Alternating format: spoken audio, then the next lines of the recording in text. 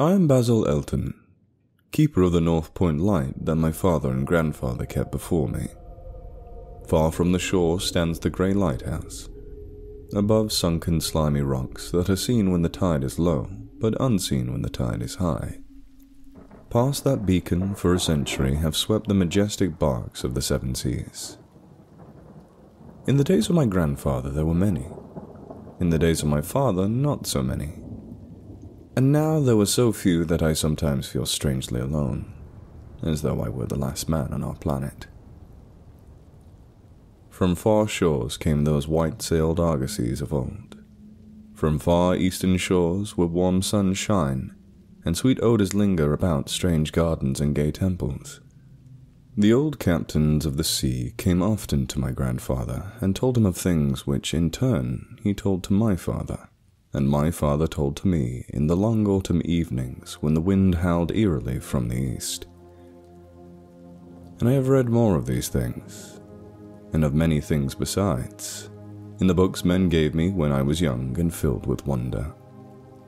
But more wonder than the lore of old men, and the lore of books is the secret lore of ocean.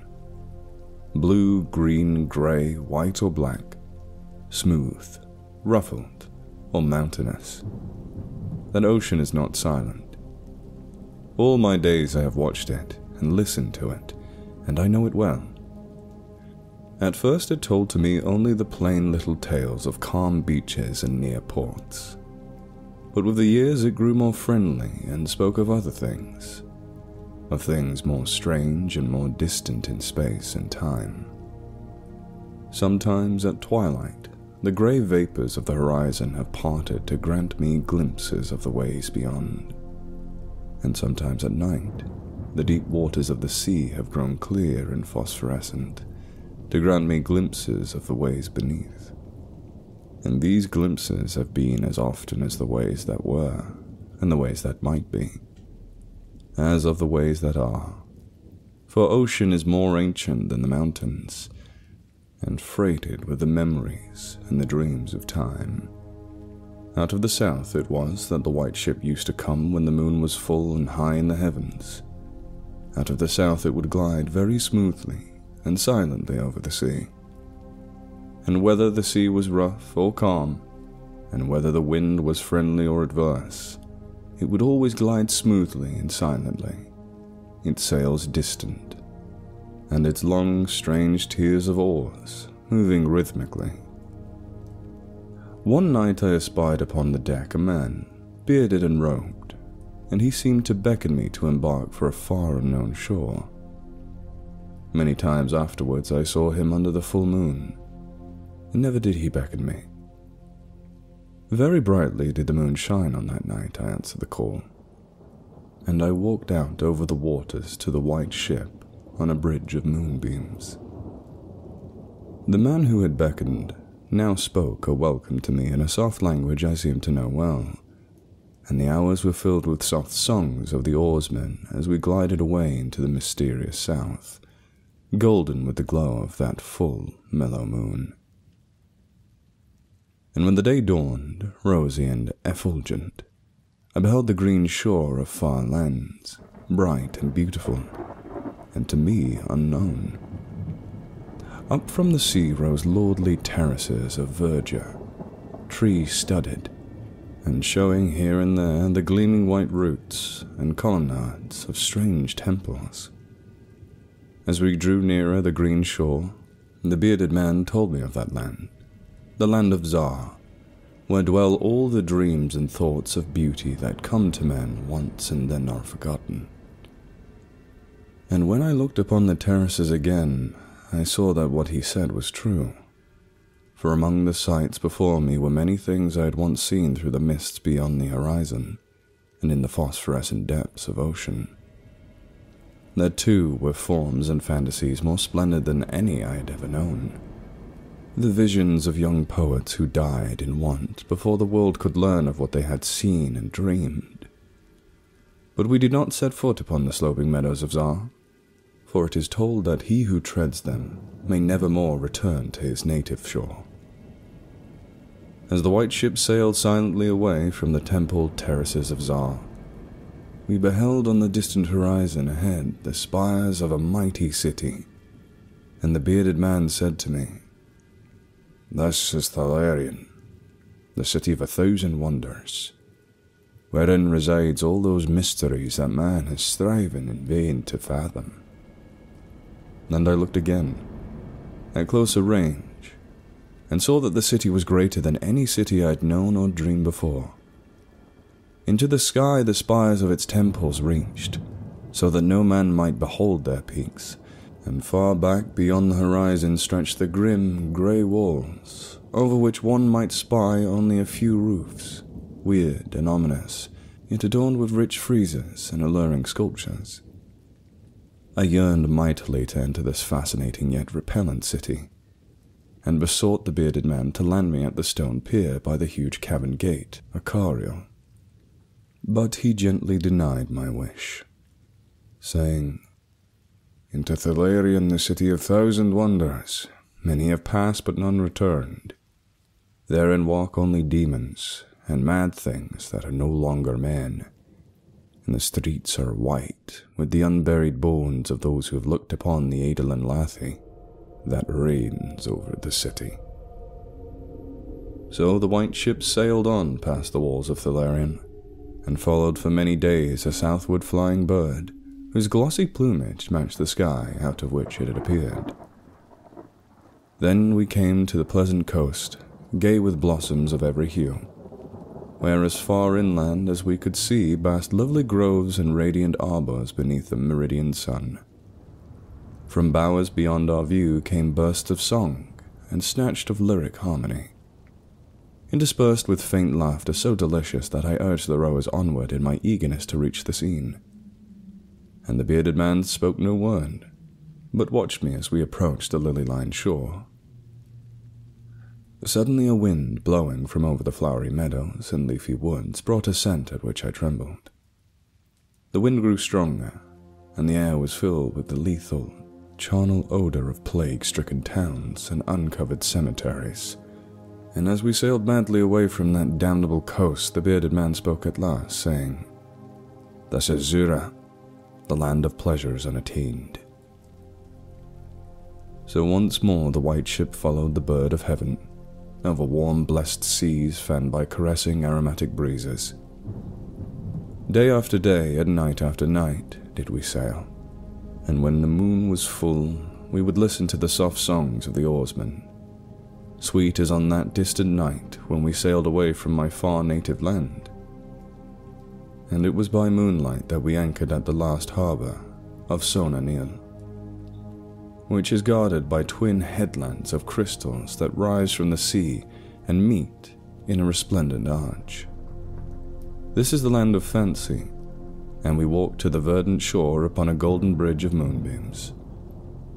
In the land of Sonanil, there is neither time nor space, neither suffering nor death. And there I dwelt for many aeons. Green are the groves and pastures, bright and fragrant are the flowers, blue and musical the streams, clear and cool the fountains, and stately and gorgeous the temples, castles, and cities of Sonanil. Of that land there is no bound, for beyond each vista of beauty rises another more beautiful. Over the countryside and amidst the splendor of cities can move at will the happy folk, of whom all are gifted with unmarred grace and unalloyed happiness. For the eons that I dwelt there, I wandered blissfully through the gardens where quaint pagodas peep from pleasing clumps of bushes, and where the white walks are bordered with delicate blossoms. I climbed gentle hills from whose summits I could see entrancing panoramas of loveliness, with steepled towns nestling in verdant valleys, and with the golden domes of gigantic cities glittering on the infinitely distant horizon. And I viewed by moonlight the sparkling sea, the crystal headlands, and the placid harbour wherein anchored the white ship. It was against the full moon one night in the immemorial year of Tharp that I saw outlined the beckoning form of the celestial bird, and felt the first stirring of unrest. Then I spoke with the bearded man and told him of my new yearnings to depart from remote Cathuria, which no man hath seen, but which believed to lie beyond the basalt pillars of the west. It is a land of hope, and in it shine the perfect ideals of all that we know elsewhere, or at least so men relate.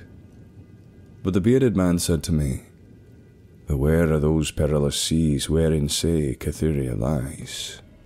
In Sona Nyl, there's no pain or death, but who can tell what lies beyond the basalt pillars of the west?" Natheless at the next full moon I boarded the white ship, and with the reluctant bearded man left the happy harbour for untravelled seas.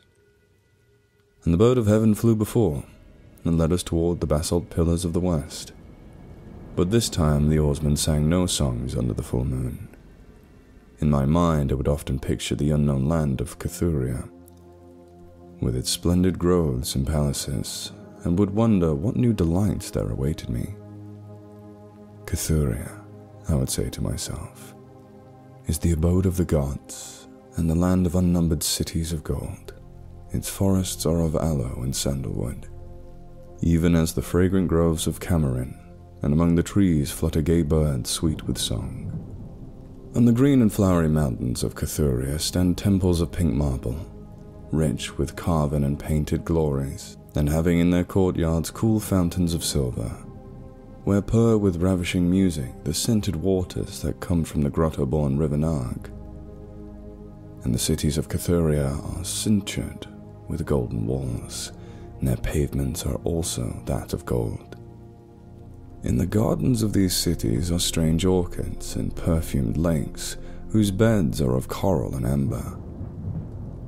At night the streets and the gardens are lit with gay lanthorns, fashioned from 3-colored shell of a tortoise. And here resound the soft notes of the singer and lutenist, and the houses of all the cities of Cathuria are palaces, each built over a fragrant canal bearing the waters of the sacred Narg. Of marble and porphyry are the houses, and roofed with glittering gold that reflects the rays of the sun and enhances the splendor of the cities as blissful gods view them from the distant peaks. Fairest of all is the palace of the great monarch Dorib, whom some say to be a demigod, and others a god. High is the palace of Dorib, and many are the turrets of marbled upon its walls. In its wide halls many multitudes assemble, and here hang the trophies of the ages. And the roof is pure gold, set upon tall pillars of ruby and azure, and having such carven figures of gods and heroes that he who looks upon those heights seems to gaze upon the living Olympus. And the floor of the palace is of glass, under which flow the cunningly lighted waters of the Narg, gay with gaudy fish not known beyond the bounds of the lovely Cathuria. Thus I would speak to myself of Cathuria, but ever would the bearded man warn me to turn back to the happy shore of Sona Nyl. For Sona Nyl is known of men, while none hath ever beheld Cathuria. And on the 31st day that we followed the bird, we beheld the basalt pillars of the west. Shrouded in mist they were, so that no man might peer beyond them or see their summits, which indeed some say reach even to the heavens. And the bearded man again implored me to turn back, but I heeded him not. For from the mists beyond the basalt pillars I fancied there came the notes of singers and lutanists, sweeter than the sweetest songs of Sona Nyl, and sounding mine own praises, the praises of me who had voyaged far beyond the full moon and dwelt in the land of fancy. So to the sound of melody the white ship sailed into the mist betwixt the basalt pillars of the west. And when the music ceased and the mist lifted, we beheld not the land of Cathuria, but a swift-rushing, resistless sea, over which our helpless bark was borne towards some unknown goal. Soon to our ears came the distant thundering of falling waters, and to our eyes appeared on the far horizon ahead the titanic spray of a monstrous cataract, wherein the oceans of the world dropped down to the abyssal nothingness. Then did the bearded man say to me, with tears on his cheek, "We have rejected the beautiful land of Sonanel, which we may never behold again. The gods are greater than man, and they have conquered." And I closed my eyes before the crash that I knew would come, shutting out the sight of the celestial bird which flapped its mocking blue wings over the brink of the torrent. Out of that crash came darkness, and I heard the shrieking of men and of things that were not men. From the east tempestuous winds arose and chilled me as I crouched on the slab of damp stone which had arisen beneath my feet. Then as I heard another crash, I opened my eyes and beheld myself upon the platform of that lighthouse, whence I had sailed so many aeons ago. In the darkness below there loomed the vast blurred outlines of a vessel breaking up on the cruel rocks, and as I glanced over the waist, I saw that the light had failed for the first time since my grandfather had assumed its care. And in the later watches of the night, when I went within the tower, I saw on the wall a calendar which still remained as when I had left at the hour I sailed away. With the dawn, I descended the tower and looked for the wreckage upon the rocks. But what I found was only this: a strange dead bird, whose hue was of an azure sky, and a single shattered spar, of a whiteness greater than that of wave tips or of the mountain snow. And thereafter the ocean told me its secrets no more, and though many times since has the moon shone full and high in the heavens, the white ship from the south came never again.